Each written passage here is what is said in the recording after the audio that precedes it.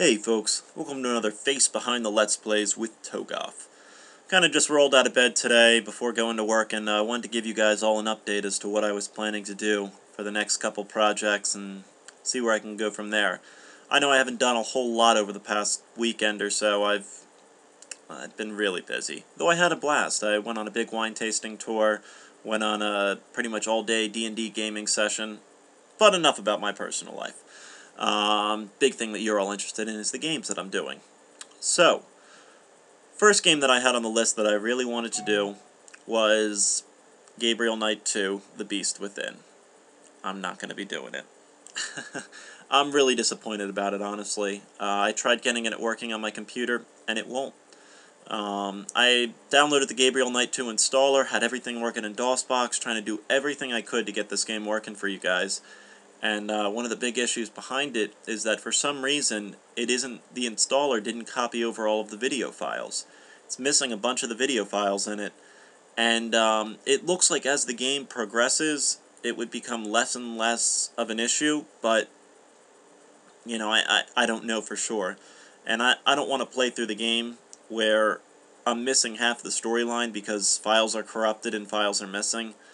So, I do want to put an apology out to Garjan JM, who got me the game, who got me all the ISO's image for it. I really do appreciate it.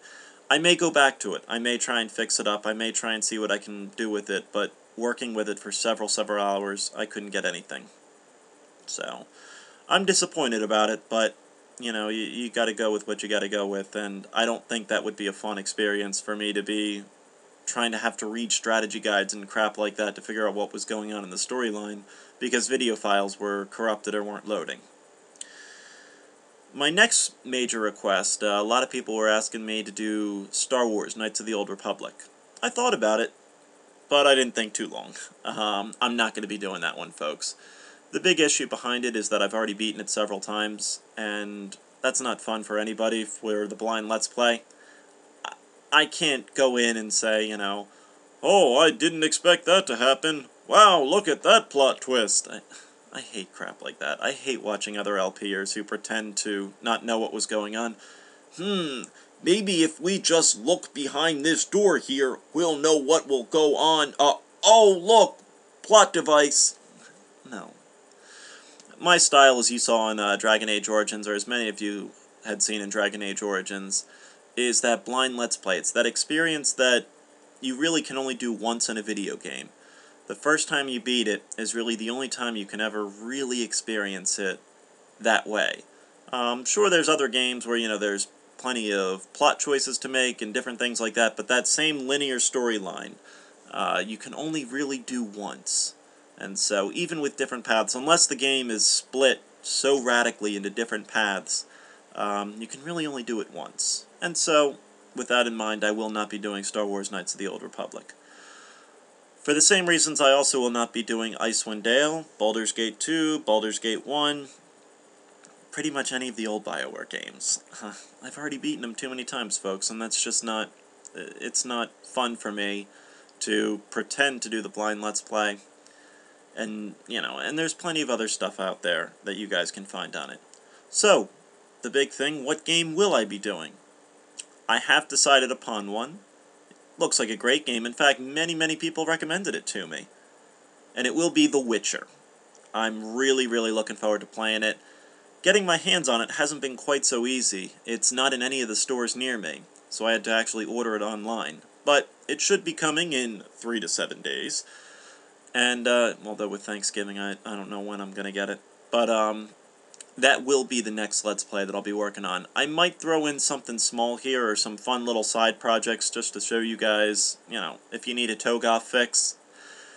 I feel like a heroin addict with some, or junkie, or dealer, or whatever. I've gotten a bunch of messages and everything. Oh, when's the next video? When are you going to do the next Dragon Age Origins movie? I want to see that one. I'm not doing another Dragon Age ones. I was considering streaming it, though. I will play through the game again just because it was so much fun, and I might just stream that on there, and if I stream it, I will give commentary as I play it. It might be a little bit odd to be talking to myself, so to speak, but you know, I think that could be something, some type of a compromise that I could make, that I really don't want to go through this whole process again with it. Some of you already know that the video process takes a very, very long time.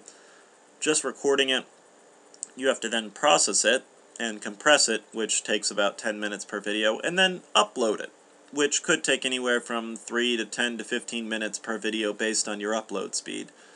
And I don't want to go through all that again. So I might just stream it, and hopefully a lot of you guys will enjoy that. But those are the big announcements. My next game will in fact be The Witcher. So I look forward to playing it, and I look forward to all the comments and all the feedback I get back on it. Let me know what you guys think about Gabriel Knight 2. If you want me to play through it, I will. Just know that there's going to be a lot of missing video files. I'll do what I can with it. But folks, I hope that works for you guys, that The Witcher will be next.